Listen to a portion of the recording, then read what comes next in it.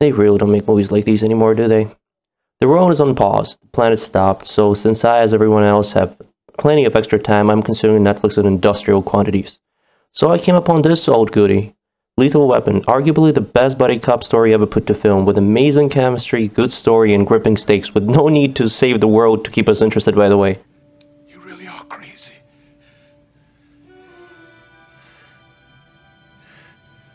I'm hungry.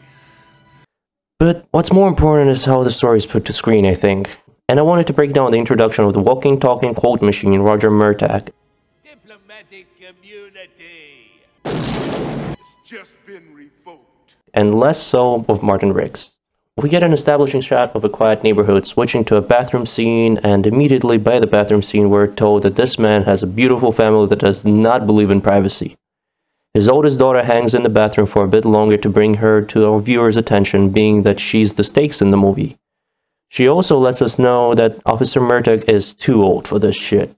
You know what? Your beard's getting gray. Kind of makes you look old. But I mean, that's alright though, because I still love you. As well as displays the special bond that good fathers tend to have with their daughters, while being attractive, setting up the overprotecting jealousy of Murtagh.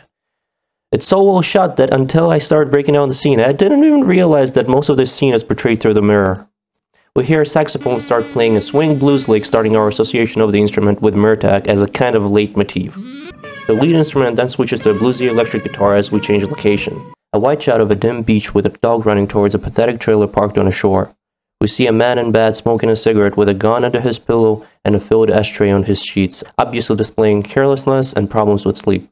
The door is wide open, the TV is playing telemarketing this man cannot possibly care for. He's naked. The dog caringly waits for him to get up.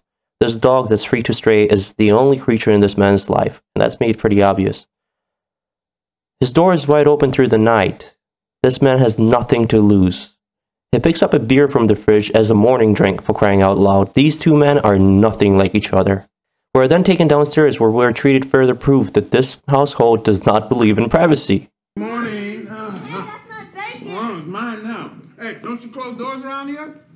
Baby, what's this on my tie? The spot on the tie gives us that office dork vibe. The gun on his waist tells us he must be a cop. The messy kitchen gives us the reason to believe she might be a lousy cook.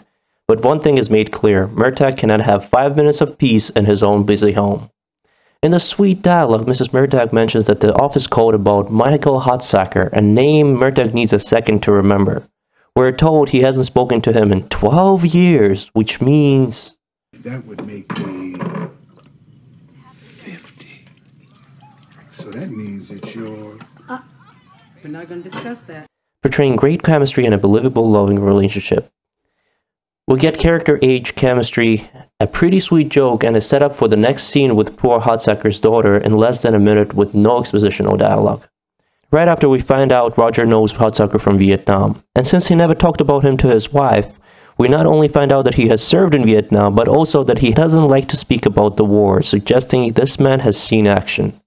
Furthermore, we see that he is a loving father to his younger daughter, making the sexualized appearance of his older daughter with the sad bluesy line on the sax cement in our brains the complex feelings Roger experiences regarding his beautiful older daughter's age. He obviously can't give her up yet and is terrified for her. With no interaction with a possible boyfriend, we know all too well he's going to be overprotective of her.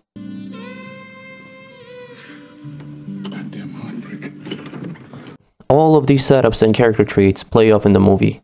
Every Chekhov's gun that's set in this scene fires. There are no disappearing threads or deus ex machinas. Every trait of the Murtagh's character and his setting presented will be tested in the story. Too old for this shit.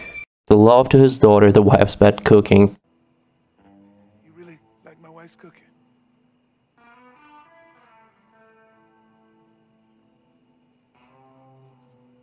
No. The capacity for action, the age. I'm too old for this shit. The will for stability, the humor, the sudden comfort that made him the man with the stain on his tie. It's not a complicated story. It's not a story with great themes that fall on the back of an incompetent script. It's just a bloody well-made story, where little space is wasted and every line is meant to pack maximum relevance. and a lot of incredibly expensive productions worth hundreds of millions of dollars seem to just completely forget about the simple fact: efficient and tight storytelling is fundamental, not subversion of expectations, with no setup or unnecessarily complicated timelines. What's the point? I can't take it anymore. Hey,